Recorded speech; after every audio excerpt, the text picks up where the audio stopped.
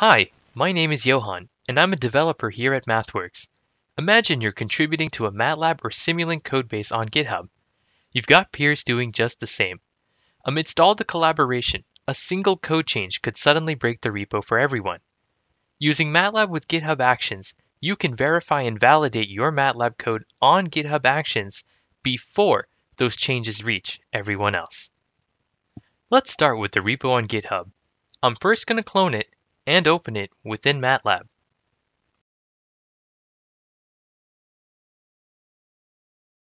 Now, this repo is only kinda fancy, in that the getFancy function just returns a hard-coded character vector. I want to make this repo a bit more sophisticated by having it read in data from a file and return that instead. To do so, I'm first going to grab the path of this pretty fancy text file in the repo. Next, I'll use fileRead to get its contents. Notice how I'm using the full path to the text file instead of a relative path. Finally, I'll update my test while I'm at it.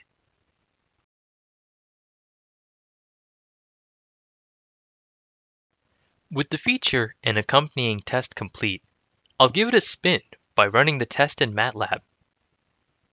Nice! It passed. Let's pause for a second though to see the bug I'm about to introduce. Not only is the hard-coded path from before unlikely to exist on other people's machines, but also this path may not work altogether on Linux and Windows.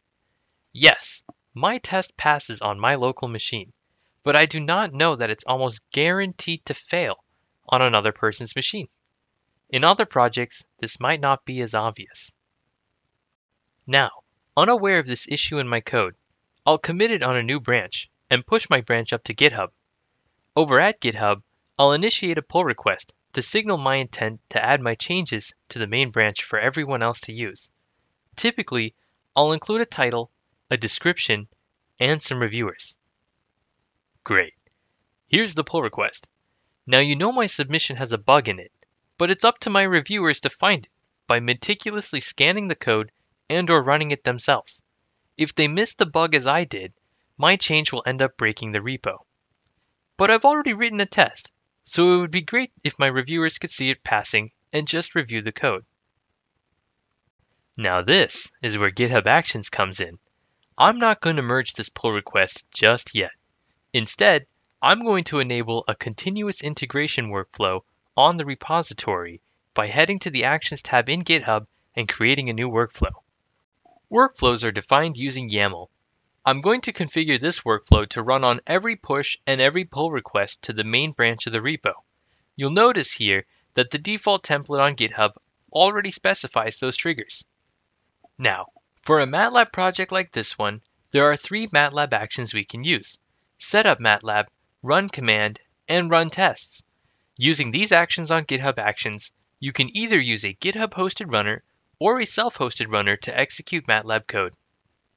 For this workflow, we'll set up a GitHub-hosted runner running Ubuntu and set up the latest version of MATLAB on it using the setup MATLAB action. We'll then add a run test step 2.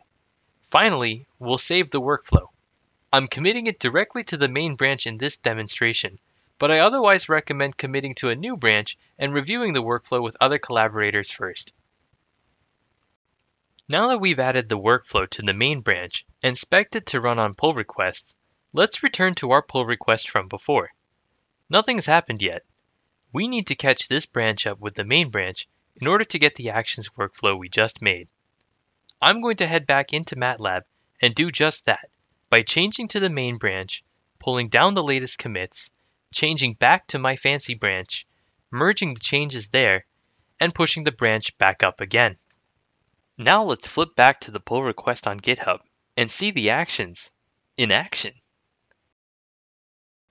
Oof, it failed. That's not good. Let's take a look at the logs to see what went wrong. I see that GitHub Actions conveniently formats the logs for easy navigation. Right now, I'm interested in figuring out what went wrong in my tests. Ah, there it is. It looks like I hard-coded a path on my local machine that isn't present on the fresh Linux runner on which GitHub ran my tests. I see now that even though the test passed on my machine, it likely would have failed on everyone else's. Thankfully, GitHub Actions and MATLAB caught this bug before my change was merged into the main branch. Alright, let's head back into MATLAB and fix this bug. I'll correct this hard-coded path to a relative path inside the repo.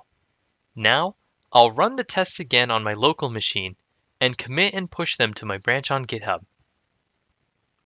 Back on GitHub, the actions are already running again to validate my latest changes to the pull request. There we go, it's green. Now my reviewers know that the code is working, and they can review my implementation and tests knowing nothing is broken. Using MATLAB with GitHub Actions, you can leverage continuous integration workflows right from your GitHub repos.